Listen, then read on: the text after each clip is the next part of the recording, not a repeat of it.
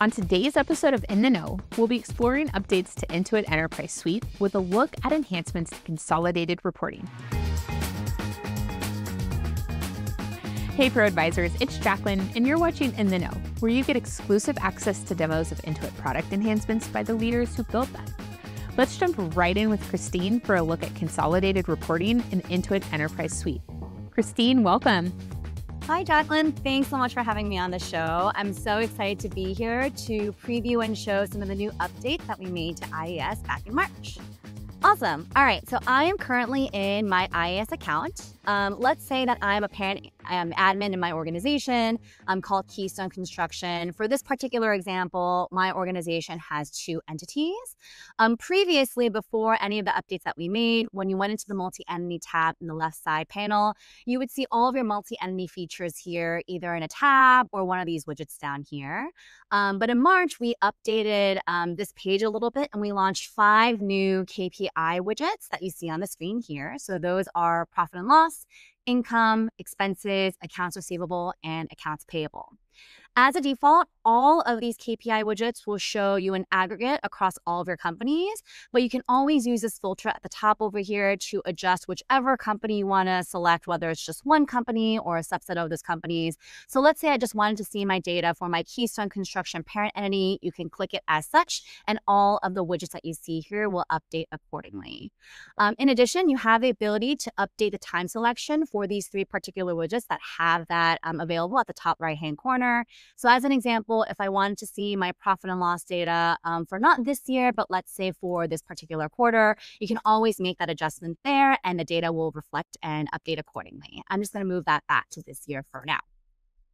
We still have all the detailed updates in terms of the reports that we have. So as you can see here, we have the consolidated reports section with the 4 financial consolidated reports that we have today. Those are profit and loss, balance sheet, cash flow statement, and trial balance. But in addition to accessing those reports here, you can also see that we have a See a Full Report link in each of our 5 different widgets that will also launch a relevant consolidated financial report. For the profit and loss, income, and expenses widget, when you click on that particular link, it will take you into the consolidated profit and loss report. And for the accounts receivable and the accounts payable widgets, clicking on that link will currently take you to the consolidated balance sheet report. And in the future, once we're able to launch a consolidated accounts receivable and accounts payable aging report, those links will get updated to take you into those reports instead. So as of right now, whenever you click on one of those links within the widget, we will be preserving any of the changes that you made as a part of the company filter or the time selector. So as an example, right now, I only have all of these widgets filtered to my Keystone Construction entity for this year. So when I click on this See a Full Report link, my consolidated profit and loss report will show, but it will automatically pre-filter it to the companies that I had before. So just Keystone Construction in this case, and it will also include the reporting period to be this year to show it as such. As you can see, even the detailed consolidated profit and loss report as a default has changed a little bit. So previously, we would show you the entity by entity breakdown, but currently we do default it at a very high level aggregate view. So just to kind of illustrate this, I'm going to show all the companies. And as you can see, as a default, you just see your chart of accounts as well as your totals. But if you do want to see that entity by entity breakdown, you can click on this display button at the top right-hand corner. Click on this drop down and select the company value, and that will show you all of your entities. So in this case, we have 2, as well as your eliminations column, which will show you both your automatic and manual eliminations so that you can see this entity by entity breakdown.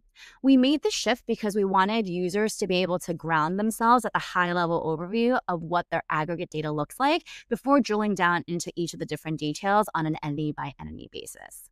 And just to show you this again as to what it looks like for some of the other reports, I'm just going to quickly pull up a consolidated balance sheet report as well.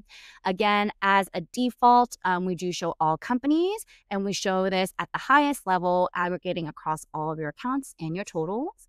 And by clicking on the display button and selecting the company dropdown, you can see once again this breakdown on an entity by entity basis with your eliminations here. Moving forward in the future, we'll have a few different standard consolidated reports that we're planning to launch. So the AR and AP aging report, we're also looking into an expenses by vendor report. And we're also planning on enabling the ability to drill down into each of these subtotals so that you can get a detailed transaction view of what all of these numbers look up to. We'll also have the ability to display and filter by multiple different attributes. So right now you're able to do that by company. In the future, you're going to be able to do that for any shared list that we have to create a little bit more customization and flexibility. And finally, the ability to save any of these views, especially because we understand that there's going to be a lot of filtering and displaying, and we want people to have access to those views as quickly as possible. All right, well, that was it. A quick overview of all the updates that we launched in March. Super excited to be on here, and I can't wait to come back to show you all the other things that are coming into IES soon. Thanks so much for sharing, Christine, and for being on the show.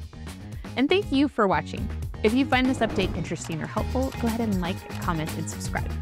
That's all we have for now. For more product updates and demos, check out our In the Know hub. We'll catch you next time.